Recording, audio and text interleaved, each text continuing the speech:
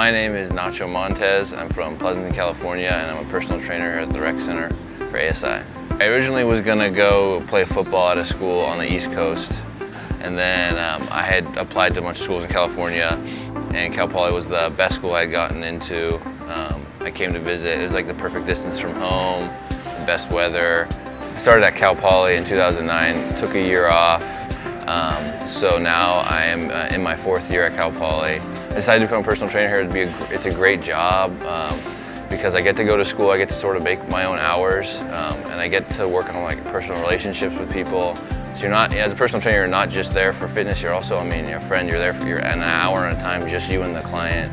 The most rewarding thing about being a personal trainer is probably the smiles you get on your clients' faces, especially after a workout, when you see them push themselves and you get to help them push themselves, and then how satisfied they are after the workout with.